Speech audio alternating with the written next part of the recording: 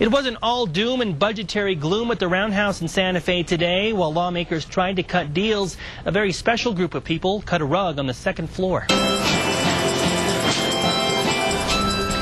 The New Mexico Special Orchestra performed in the Rotunda. Members are developmentally disabled. Some were disabled by head injuries. They play all over the state for free. Organizers say they just came to raise awareness. The nonprofit aims to help people of all abilities share in the joy of making music. It gives them an opportunity to interact with the rest of the world in just a joyous and really, for them, meaningful way. The group has been playing since 1999. It's supported by private donations and a grant from the State Department of Cultural Affairs and the National Endowment for the Arts. Nice activities inside the Roundhouse. Actually sound pretty good. Yeah. From what I could hear. Yeah. So, hey, great job.